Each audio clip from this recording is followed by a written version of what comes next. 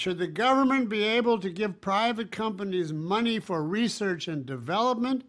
Because without the government's money, we wouldn't have all the technological wonders of the electronic age.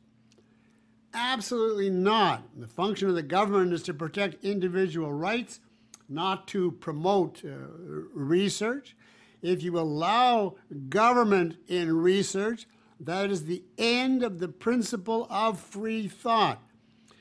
Money is inherently what makes research possible. Every bit of money that goes into government research is taken away from private research, just as has happened in the realm of education. Money and research are body and mind. And whoever controls the body makes the mind jump to its tune. And beyond that, where did the government get all this money?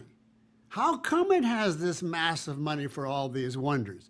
Since it doesn't create anything, it doesn't produce anything, obviously it only gets it by theft from the citizens.